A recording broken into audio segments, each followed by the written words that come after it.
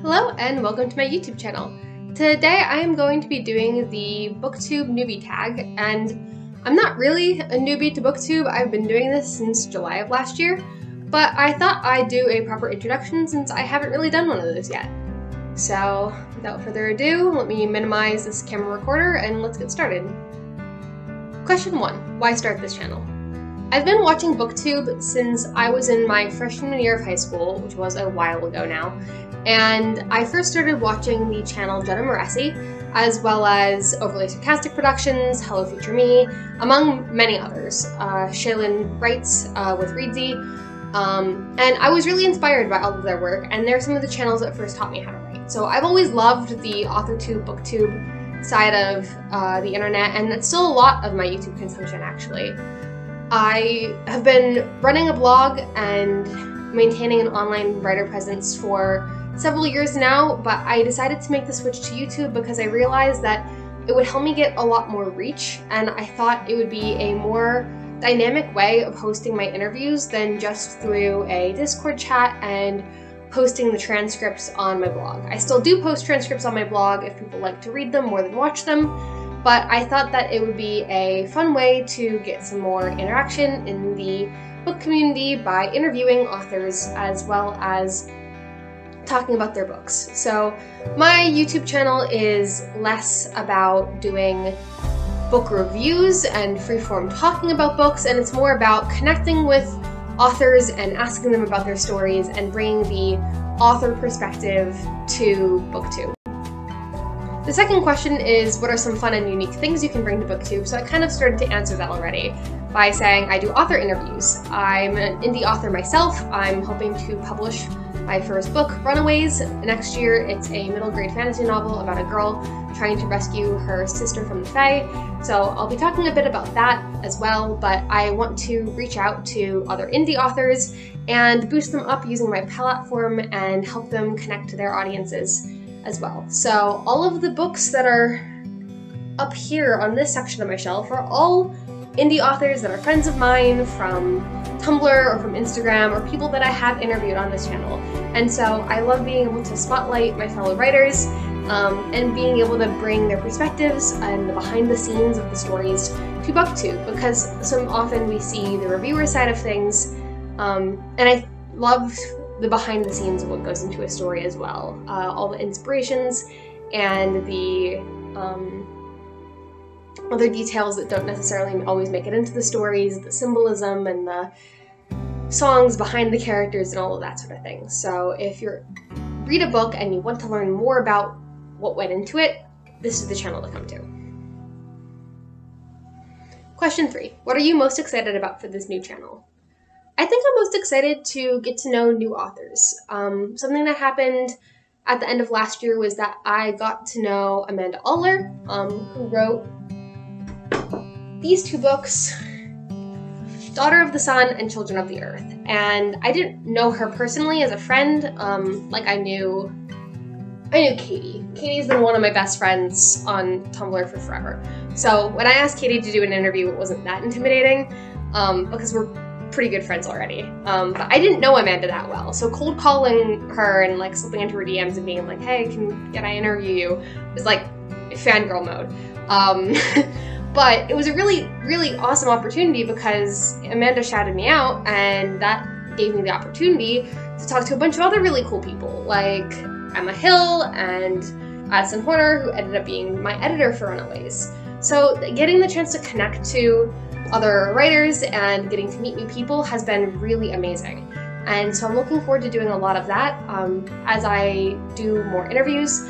I'm not doing one this month because I am drowning in edits for Runaways, but this upcoming month I'm going to be doing an interview with Jordan King, who's somebody I met at a local book festival, and so I'm just getting to know more of the writing community and networking more, and I think that's really important to build up community in the world of algorithms and trends and chasing after what publishing companies push at us, is to follow word of mouth recommendations and what people are excited to recommend that their friends have written, and and that sort of thing, because it's not just algorithmically generated, it's stuff that people are actually excited about. And building up a real face-to-face, person-to-person community is something that we can all help to do by leaving reviews and talking about these books, especially in the indie community. So I'm excited to help to contribute to that. Question 4 is, why do you love reading? And that I would answer, why do you love breathing, or eating, or drinking water? It's something I have to do and love to do. As much as writing is a compulsion for me, it's a creative act that is as intrinsic to me as living is. That isn't to say I don't get into book slumps sometimes, like I do. I got into a really bad book slump in college when I was overwhelmed with school, but I love the escapism that comes with reading. I love the human connection that comes with reading a book that was written hundreds of years ago, any of these classics, and connecting to people that lived hundreds of years ago and realizing that they had the same experiences that we did. I love learning new things. I love seeing other people's imagination and all of the cool world building that they come up with. I love seeing the themes that people are able to work into their stories. What's not to love about reading? Question 5 is, what book series got me into reading? And I'm not sure I have an answer for this because I've been reading since I was a really little kid. My mom taught me how to read when I was 2 or 3 or 4 or 5, I don't remember. I was reading Magic Tree House books on my own by the time I was 5. I remember Magic Tree House was the first series that I really got into on my own, but there were definitely books before that that I remember loving. Good Night Moon, I remember, was a bedtime story that my mom would read to me when I was really little, and so there were many stories over the years. If I had to say there was one series that got me into writing, it might be The Chronicles of Prydain, because it's kind of a Tolkien knockoff, but it's not a Tolkien knockoff. It's very well written, and the themes are really good, and the characters are very compelling, and it's a lot of fun. Disney made a really bad movie adaptation called The Black Cauldron, which I hate, but I read that when I was in elementary school, and I was like, I could do that. And I came up with my ship of Theseus, The Layer Chronicles, which will never be finished. So the book series that inspired me to write might be The Chronicles of Prydain. That might have inspired my love of fantasy, along with Tolkien, of course. But yeah, I'm not entirely sure what inspired my love of reading as a whole. Question number 6 is, if you could, what question would you ask your favorite booktubers? So my favorite booktubers would probably be Daniel Green and Hello Future Me. They don't just do books, but that's kind of the main thing that they do. And I think my question to them would be, how on earth do you keep up with the trends? I have not been able to follow pop culture for like the past 50 years. I'm still catching up on classics. Sanderson is impossible to keep up with, like the secret projects. I'm still 3 books behind, much less Stormlight itself and Mistborn. I only finished the first trilogy and there's like a 3rd one coming out. There's so much modern fantasy I haven't even touched, so much sci-fi I haven't even touched. I haven't touched the like romantasy book talk trends with a 10-foot pole. There's just so much output happening on a daily, weekly, monthly basis, and it's amazing to see how much people are creating and that we have such a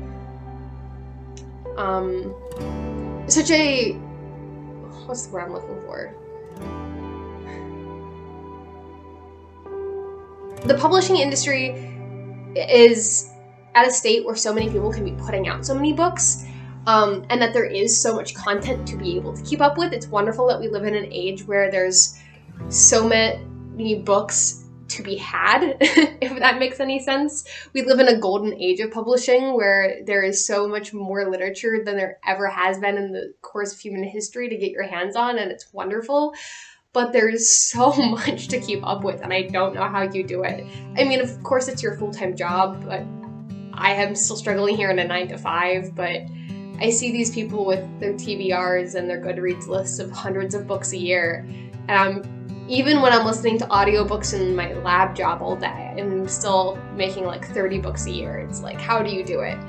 So I'm gonna try and do like 1 book a month on this channel, if possible, and that's gonna be a struggle.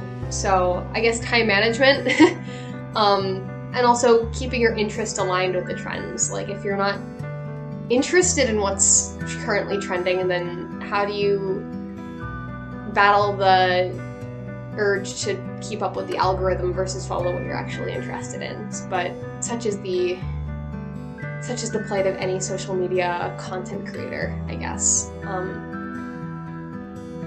Yeah.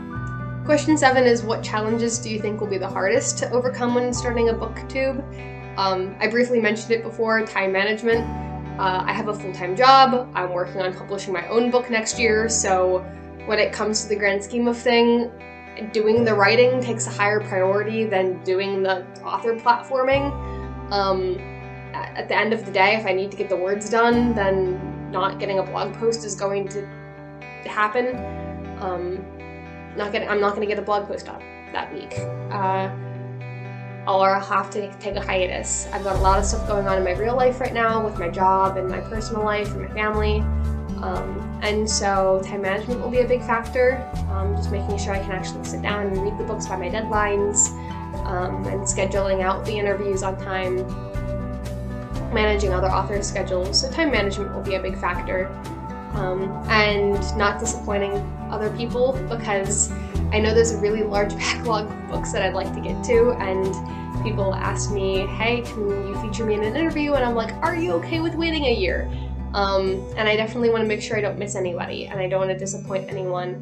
But I also just have a lot of on my plate right now. So that's definitely a balancing act to be had, and I really thank everybody for their patience with me as I try and find that balance. Question 9. Where do you read?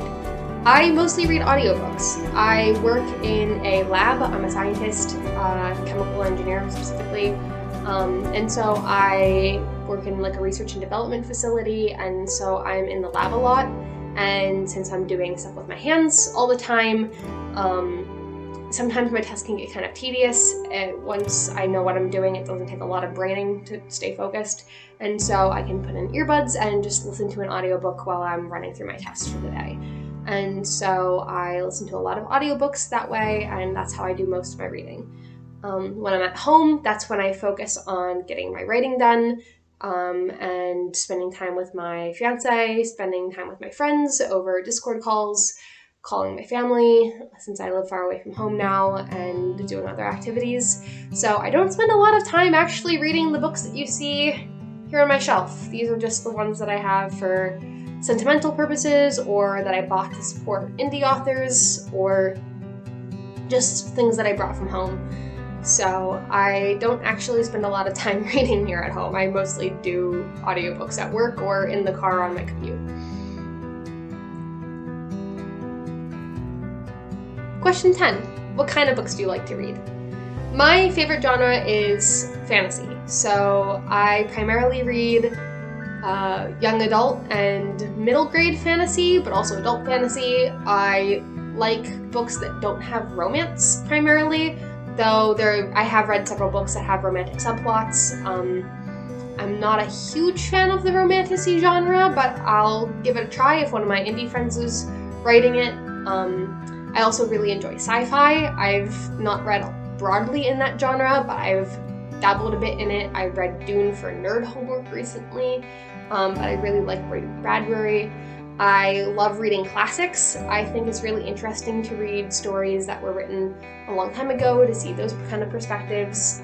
So I have a number of those here. I love Jules Verne and H.G. Wells. Sanderson is one of my favorite fantasy authors right now, but I am getting a little bit burnt out on his work just because there's simply so much of it. and I read a lot of indie books because I'm an indie author myself, and so most of my TBR right now is a backlog of indie books that I am trying to get through for the sake of interviews. But really, I'll give anything a shot. I try to read broadly. I'm trying to expand my horizons in order to learn different genres and expand my prose writing style as well. I spent 4 years in engineering school and my prose has suffered as a result of it. And so I think the more I can get my hands on, the better. And the final question is, what does my book collection look like? I did a full bookshelf tour a little while ago, and for the most part, it's still pretty accurate, so I'll put a link on the screen somewhere so you can go watch that. But I've been doing a lot of gesturing so far in this video, but for a quick rundown, indie books, generic fiction, that everything on the shelf is stuff I've already read. These are all my classics, or other things that didn't fit anywhere else. This is all nonfiction, Sanderson, and other short stuff that only fits on this shelf. Notebooks. Down here you can't see, but it's all just notebooks and binders. And then over here, not that you can really see it, but that's my TBR. These shelves are shelves that my little brother made for me. He's a carpenter, he's 14, and he made both of these himself with the help of a family friend of ours that's been teaching him. So when I first moved into this apartment, he made one of these as a moving out gift, and then another one of these as a Christmas gift, which I am really appreciative of. And they're looking a little empty right now just because I left most of my books at home when I moved last year, because I still have a 14-year-old brother and a little sister at home, and I wanted to leave most of my books with them so that they could enjoy them. I've read all of those, and so it's their turn to read them and love them as much as I did. And so I really only brought out the books that I knew they wouldn't want, like the classics in Sanderson, or the books that I haven't read yet. So I'll be filling up these shelves eventually, but I don't really believe in buying books just for the sake of owning books, especially when I mostly read audiobooks. If they're just gonna sit around and collect dust, I primarily read through the library. I rent books over Libby. I don't have an Audible subscription, and so I think that's the most sustainable way to consume literature, at least for me.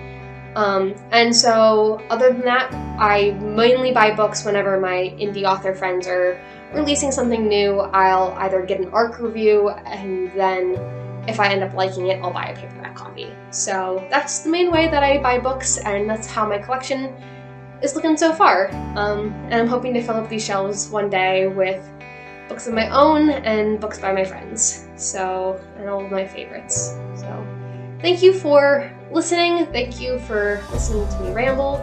And I hope that you hang in there for all of the interviews that I have coming up, and do listen through the backlog if you're interested in hearing from some really cool folks. I hope that you're ready to come along this journey with me, and thank you again for listening. Have a nice day.